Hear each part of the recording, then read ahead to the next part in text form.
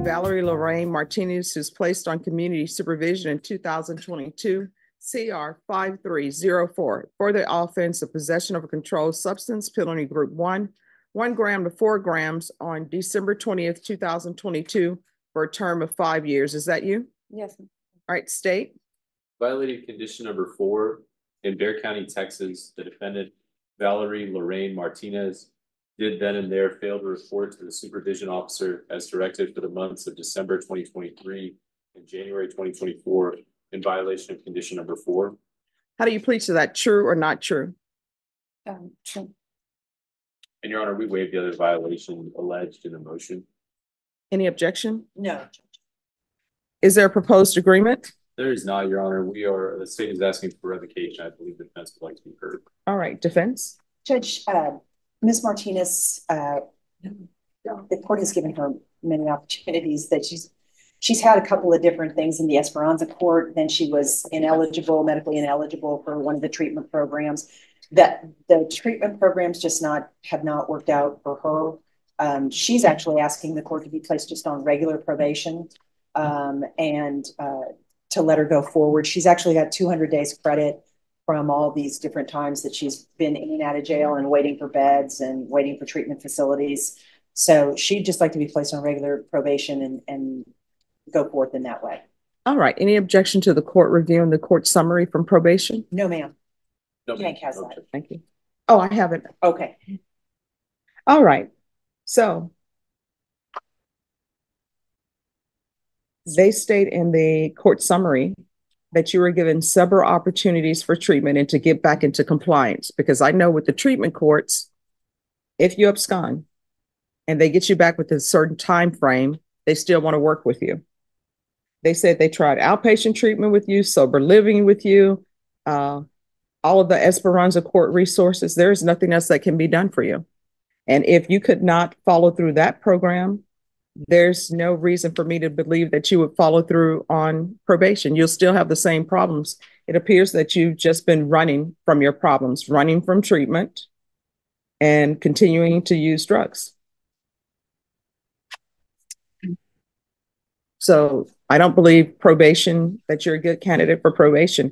Everything has been tried with you. I've been cooperating and I have been clean. No, according to this, Esperanza court removed you from their program. I know, and I'm not taking into consideration, but you absconded. By 3 months outpatient rehab. I did complete the remote recovery and motion program. I got my certificate. All right. So here's the thing. If we could all write our own program, we wouldn't be here.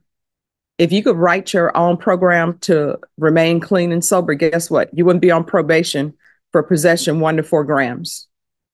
If you could write your own program to be clean and sober, guess what? You never would have tested positive while you're on probation. You can't write your own program, and that's what you're trying to do. I'm going to grant the motion.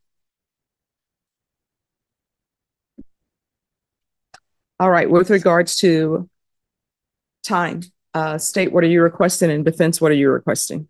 We're looking to the 4 years. State? Judge, we'd ask for the minimum. She has been in and out of these different programs. She has at least attempted to comply on multiple occasions. So we would ask for the minimum. All right, has she paid the $114 restitution?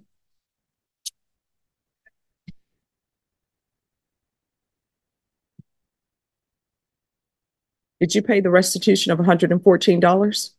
I did make payments, ma'am. Yes, ma'am. Okay. All right. Has she successfully completed any inpatient treatment? So it looks like she was disqualified from DDRF. She was medically ineligible. Then the felony drug court, she was referred to the Esperanza court. And then the Esperanza court is when we started to have some problems. All right, that's what the court is going to do. The court is going to revoke you. The court will sentence you to 4 years in the prison, give you credit for any time served. there's $1,000 fine. Time and money will run concurrent, and I'll recommend the therapeutic community for you. I can recommend it, but you will have to ask for it because I have no jurisdiction to force them to place you in the therapeutic community. Everyone's dry. Did you review the document entitled Trial Court Certification of Defendant's Rights to Appeal with your attorney? Did you understand it and did you sign it? Yes. All right. You have a limited right to appeal. That right to appeal is as it relates to the allegations in the motion, not the fact that you are on community supervision. Because this is a felony conviction, you're not allowed to own or possess any weapons or ammunition. If you have a question over what a weapon or ammunition is, you'll need to speak to an attorney. Do you understand? Yes. All right, we can go off the record. Here's the thing. You're going to have to stop using drugs. Otherwise, the last time you use may be the last time you use. When you're released from prison, if you can't find any of the free places for drug treatment, you can always come back here. If I'm here, then I will direct you to a place where you can get treatment. You understand? Yes. All right, good luck to you. Thank you, Judge. You're welcome. All right, my understanding, counsel, is you were appointed today. Is that correct? That is correct, Your Honor. All right. Do you need more time to prepare? No, Your Honor, I believe we're ready to proceed today. All right. And Mr. Davis, you understand that this attorney has a specific amount of time to prepare, namely 10 days to prepare for a hearing on this matter. Did you understand? Yes, Your Honor. Knowing that, do you still wish to continue? Yes, Your Honor. All right, I'm going to show you what's entitled Motion to Adjudication of Guilt and Revoke Community Supervision. You review that with your attorney. You understand it? Yes, Your Honor. Are you the same Roland Davis who was placed on deferred adjudication in 2020 CR 10708 for the offense of aggravated assault with a deadly weapon on April 11, 2022 for a period of 5 years? Is that you? Yes, Your Honor. State. Yes, Your Honor. On or about the 7th day of October 2022 in Bexar County, Texas, the defendant Roland Davis did then and there illegally use a controlled substance, namely methamphetamine, in a violation of condition number 2. How do you plead to that? True or not true? True. State. Your Honor, we'll be waiving the rest of the allegations alleged. Any objection? No objections, Your Honor. Mr. Davis, did you understand by pleading true to violation of condition number 2, the court could find it true, grant the motion, find you guilty, and sentence you up to 20 years in prison and up to a $10,000 fine? Yes, Your Honor. Knowing that, do you still wish to plead true to violation of condition number 2? Yes, Your Honor. Court will find violation of condition number 2 true. Is there an agreement? There is, Your Honor. What are you requesting? We ask that the motion to adjudicate it be denied, Your Honor, and that if deferred adjudication be amended to reflect and add a partial GPS for 90 days, work purposes only, monthly drug tests, MRT, and that the defendant be evaluated for DBRF. All right. And defense, are you in agreement with that? We are in agreement with that, Your Honor. If we could just ask the court for any of the GPS fees to be possibly deferred. Mr. Davis is going to be working pretty soon, and until he gets back on his feet, this would certainly help him out. Why is there a request for DDRF? Your Honor, it's based on the evaluation. Okay. And so how are we addressing the issue of the positive meth? Your Honor, it was a lapse in the judgment at a get together that he attended back in October of last year. It's something he certainly regrets and something that certainly will not be happening again, and especially in light of the monthly drug tests that will be continuing. This entire ordeal has cost my client, his kids right now are currently in foster care. He's a single father. He's eager to get them back. He's eager to get on with this. I think he realizes the huge mistake that he's made in this. Where will you be working? And will I strike that? What will you be doing for employment? Right now, I'm a graduate of South Texas College for diesel technician. There's one opening for Corpus Christi. I don't know how that will work with GPS, but there's an oil field out there that's willing to hire me as a private contractor.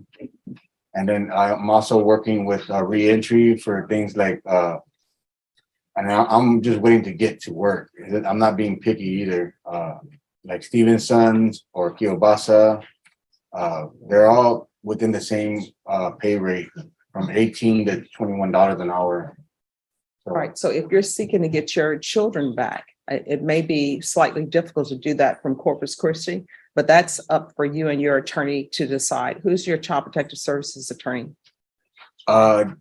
It is, I can't remember his name. That's something you should have on speed dial because it's involving your children. Yes. When is your next hearing? I just met him. The next hearing is set like next year. Yeah, we're just getting the kids back. We're not being. You know, how's somebody giving you children back and you're testing positive for methamphetamine? And who is we? I mean, me, my mother. Let me have you raise your right hand for me, please. Do you solemnly swear or affirm the testimony you give will be the truth and nothing but the truth, so help you God? Yes, you are. All right, you can lower your hand. State your name for the record. Roland Davis. Now, when you say we are getting the children back, who is we? I have my mother, who's been a big part of court here lately. She came back into my life. She has been having some medical issues. Like she's a quadriplegic. That's the only reason why she didn't take the kids in right now. But she's starting to move around. Let's call them children because kids are baby goats.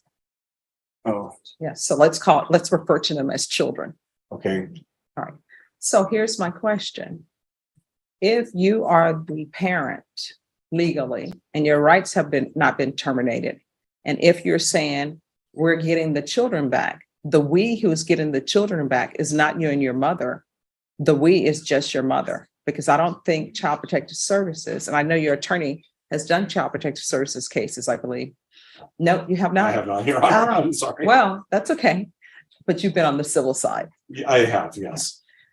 But in Child Protective Services Court, if they are giving the children back to anyone, they're not giving them back to you because you're in custody and you have a meth problem.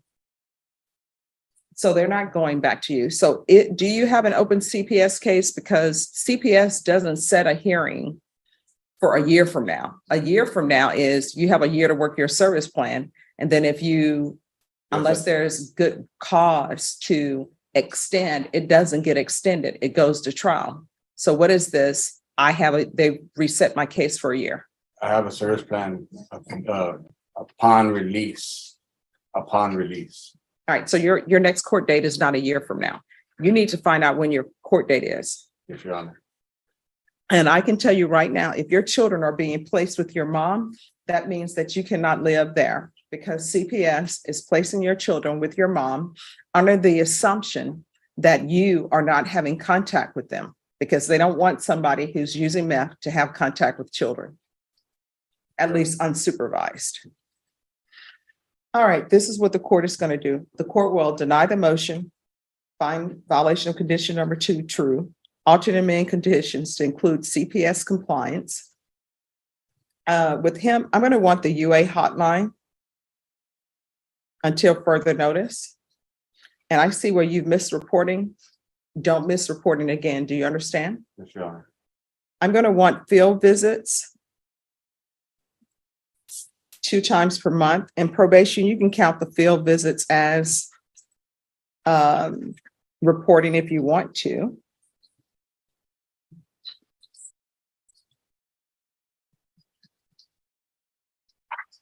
And I'm going to ask for parenting classes. If Child Protective Services gives him parenting classes, then those can count for the parenting classes. Proof of employment within 30 days. There's to be no employment as a home health care provider or with minors. There's to be no unsupervised contact with minors. And you both are requesting GPS. We'll do partial GPS. And that will be for employment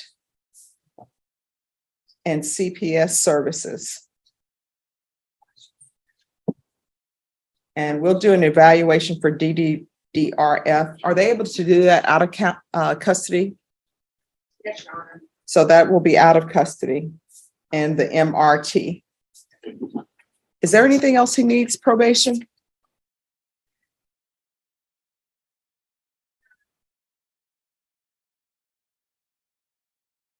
If PPRF is not, isn't qualified for PPRF, we are asking for intensive outpatient treatment, monthly analysis. All right, so we will do that. And if CPS is giving him treatment, then their treatment can count. Yes, Your Honor. So we'll do intensive outpatient treatment through probation or CPS. Is there anything else, probation? No, Your Honor. Mr. Davis, is there anything else you need from the court to be successful? Yeah, we'll work on it. Thank you. All right, we can go off the record. Mr. Davis, you need to make a decision on what you wish to do with the rest of your life. If your plans are to be in your children's life, then you must do what needs to be done. Do you understand? Yes, Your Honor. If you're not going to be present in your children's life, don't be that parent who flitters in, makes promises. The children think it's great. It goes great for, 2 weeks or a month. And then next thing you know, dad is saying he's going to be someplace he's supposed to be and he doesn't show up. And it's the same thing with Child Protective Services. They have visitation for you. I know sometimes it's not as much visitation as people want, but I've had clients before, their visitation was once a month and they wouldn't even show up for that. So don't be that parent, okay? All right, good luck to you. Thank you, Your Honor. Maybe Sure.